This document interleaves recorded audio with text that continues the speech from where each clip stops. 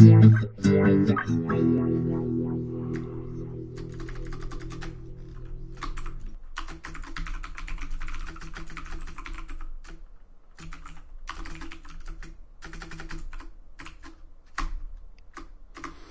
everybody, it's Dan once again with another Git tutorial video. Today we're going to talk about Git Hooks, which are a pretty cool, nifty little feature that Git provides.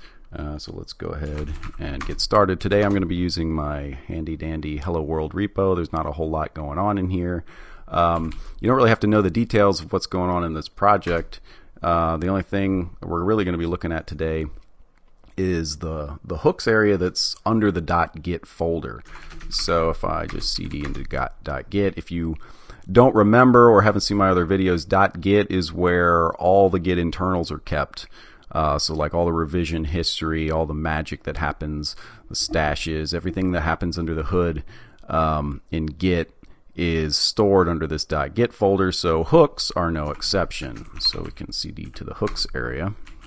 And you'll see that there's a lot of these .sample files that anytime you create a Git repo, Git is nice and shows you a couple examples of what these files look like. So let's just go ahead and open one. This one's called precommit.sample. Let's just take a look. So this is just a shell script, and it says an example hook script to verify what is about to be committed. So this particular hook, pre-commit, gets run right before a commit happens. So here they're doing some, if you read this one, this is an example for how to keep non-ASCII file names. So basically this script will check that you don't have a file name that's not ASCII compliant, or that you I had a double negative there, but you know what I mean. Basically, this script, when you go to commit, it'll check to see if you have any non-ASCII file names, and if you do, it will reject your commit. And if we scroll down, it'll probably say, yeah, it'll print an error to the screen. So this particular type of Git commit hook, the pre-commit, allows you to basically inspect the snapshot of the commit that you're about to make and verify that it's okay in some criteria, and that criteria may differ from project to project. This one's just an example. So there are hooks into a lot of the Git mechanisms. So this is before the commit. This prepare commit message is one where you can change the commit message, and I'm going to go through an example of these two in a real practical application here in a second. But there's also ones for different parts of the workflow. So if you want to inspect something before a rebase, if you want to inspect something before a push, if you want, I'm not familiar with apply patch. I'd have to look that up myself. But I think there's even more categories than are listed in samples. And the way that you enable a hook is literally just by putting a script that's executable in this directory with the right name. So as an example, we're going to look at this hook in a second. This is one I made, and because it has this name, Git will automatically run it as a pre-commit hook. I don't have to do anything else. I don't have to install it. I don't have to tell Git in particular. It just goes based on the naming, and you can only have one type of script of each category per local Git repo. So these Git hooks are really cool. If you're not convinced, you should be, or you will be soon. It lets you do all kinds of things that are useful to projects. So as an example, a lot of people use issue numbers in their commit messages, and projects may want to enforce that. So you can use hooks to enforce that your commit message references a valid issue number. You could even go out and verify that that issue is correct using scripting. You could also, let's say your project has unit tests and you want to require that every commit has unit tests that pass. Well, you can do that with this. Or you can say, not every commit needs to pass, but when I push it to a centralized area, there's something called a post-receive hook. And I notice that one's not even listed here. So post-receive is sort of a centralized approach where it can accept a push, run some testing, and then reject the push if you don't like the outcome. So that's another example. I've seen Git hooks that basically enforce coding standards automatically by running beautifier scripts right before you commit. It looks at all your code, it adjusts it to a certain format style automatically, and then tells you it adjusted it, lets you look at the changes, and then commit again. You could also create a Git commit for sort of a safety net. And if you have users that aren't familiar with Git, you're afraid they might commit large binary files, forever wrecking your history, you could make a script that looks for large binary files and rejects the commit if someone tries to commit those things. So it's really powerful, and today I'm going to go through 2 script examples. I don't have time to go through all of them. Maybe I'll do some more videos if you guys want to on other Git commits. So let's go ahead and take a look at the 2 that I was talking about. So we have a pre-commit hook that is installed and a prepare commit message hook. So let's look at the prepare commit message hook first. So I chose to write this in Python because Python's awesome. If you don't like Python, you will soon. And this script is like pretty much 3 lines. And all this is doing is, so this sysargv1, if you look in the documentation, the prepare commit message is passed an argument by Git when it's called. The user doesn't pass it, Git does it automatically. And that's just the file path for the commit message. So when we do this, we open this file path, we write a line in here. Basically what this means is, you know, when you type git commit, it opens a text window. Well, it's going to put this at the top of that text window. So we can instruct our users, not only do you need a useful message, but you should also list the notation refs pound issue number in the first line. And so this script doesn't enforce that that has to happen. It simply is letting you adjust, prepare, if you will, the commit message. So you don't have to do this in Python. The sample scripts were done in regular bash. Any scripting language is fine. At the end of the day, some of these hooks will determine whether they want to reject the action, like the action being the commit, based on the return code. So if you return non-zero in your script, it will usually consider that a failure. Well, it won't usually. It will consider that a failure and reject the criteria. And I'll show you that in a second. So if you didn't get that right quick, then that's okay. So let's look at the next one. I'm going to commit here in a sec to show you how they actually operate. So this is the pre-commit hook. And I just created this a few minutes ago as an example of if you have a workflow that's quick to build, easy to run, and you want to enforce, hey, all commits should meet a minimum testing criteria, then you can enforce that in a pre-commit hook. And this is an example of that. So you don't have to be fluent in Python to understand basically what's going on here is before we commit, this script goes in and it does a make clean, a make, and a run of the program that we build. And the program's called hello. It's just a hello world repo. It just has a tiny binary that doesn't really do much. But then it checks the return values, ensures that they're all 0.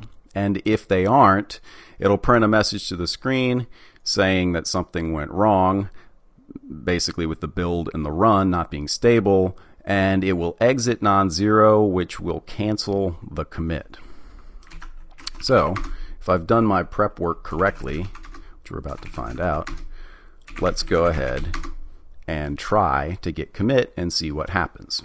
So remember, we should see it attempt to test everything, because in my repo here, if I just do a make, I can do a make clean. And so I'll make again just to build it, but you'll notice that on the make, it creates the hello binary. So let's go ahead and do a commit, git commit. Okay, check this out. So here we see the make clean that we told it to do. We see the make, and it actually seg faults on the run. And then we get the error message that we expect. Refusing to commit, unable to clean, build, and run without error. And if you remember, that's just exactly what we specified that it should do. So in this example, the user is unable to commit because it's broken. Now, there might be people screaming out there, you don't want to do that. You want people to commit even if things are broken. I hear you on that. This is just an example if you wanted to do something like this. Whether or not this applies to your project or your developers is a completely different question. But in this example, we might want to know why we segfaulted. So this is probably broken from a previous state, which is great because I get to show off the capability that a non-zero return status here cancels the commit. So let's go ahead and fix it real quick. I'm going to run hello, see what's going on. Segmentation fault on cout foo. I'm guessing that is a null pointer dereference, and it is. So oops, let's go fix that. We're going to quit GDB, open up where it's defined. I was probably doing this as an example for a different video. So now we've made the change that let's go ahead and make. I introduced a warning. That's okay. Now let's try to run. So I fixed it. It runs and it returns 0, which is the important part. So that means now if I go to do my commit, I should get past the failure that we saw before because the hello binary is now stable. So we made that change. Let's go ahead and add it because we know that was a broken state, and let's try to commit again. Okay, remember last time it didn't even get this far. It immediately rejected it because the testing failed. Now we get to the commit message, and here we see the message that we specified in our prepare commit message information. So this is the custom message that we have decided to put in here. So if I were a good developer, I'd probably do this fixed segfault, assuming that this is actually an issue in my system, which it's not, but this is just an example. I write the commit, I quit, and I have now successfully created a brand new commit. And this process exercised 2 Git hooks. It exercised the pre-commit Git hook, and it exercised the prepare commit message Git hook. So this is just an example showing 2 potential applications of those 2 things. So you might be asking the logical step of, well, hey, you just made a commit message and you referenced issue 100. But how do you know that issue exists? Well, I will leave it as an exercise to the user. You are correct. We didn't actually enforce it in any of these Git hooks that issue must exist, or even that the message here contains it, right? We put a message saying, hey, you need to put this as your first line, but nowhere did we check that criteria was met. That can actually be done in what's called a commit message hook. So I don't know if there's an example in here. There is. So if you'd like some homework, since I know that's, people on YouTube really love homework, you can check out the commit message sample hook. This is the hook where you would do that checking that I'm talking about. So if you wanted to enforce, hey, my commit message needs to have certain criteria in it, the commit message hook is where you would do that. Okay. So I'm about to wrap up here, keep this video short, just a couple examples. I do want to say one more thing real quick about hooks, where they live and what that means. So you'll notice that the hooks are under .git/hooks. And if you're Git savvy, you may wonder the question, well, are these hooks committed in the repo? How are they shared from developer to developer? And that's a really good question, and the answer is no. Anything that's under the .git folder is local to that repository, at least in the hook sense. Meaning this is just a directory that's untracked. You can throw anything in there. Someone git clones from my hello world repo, they will not get this file, and they will not get where is it? This guy. So you might be asking the next question, well, how do you share these things? And there's a number of ways to do it, but what most people do is they have a first-time setup script, meaning, when you git clone hello from whatever the origin is for a new developer, the first thing they do is run something like setup hooks. Now, this doesn't exist in my repo, but basically what it would do is it would install the hooks in the .git/hooks area. And typically the way it's done is I would take the content of this script and I would actually track it in a different folder, maybe in the bin folder of my directory. And then this script would basically copy it from my tracked bin area into my .git/hooks area, if that makes sense. So yeah, just be aware of that if you create a Git hook, not everyone else gets it, and depending on what type of hook it is, you may need to have scripts or sort of a one-time setup for the installation of hooks. Okay, that's enough of that. So the end of the video is usually where I show you all the Git commands you learned today, and today that's none. So I will instead post a link to a great resource. You don't have to memorize this. Maybe I'll remember to put it in the video description. But even if you don't, just Google Git hooks, and this is like the first link. Let me see if I can bring it up here.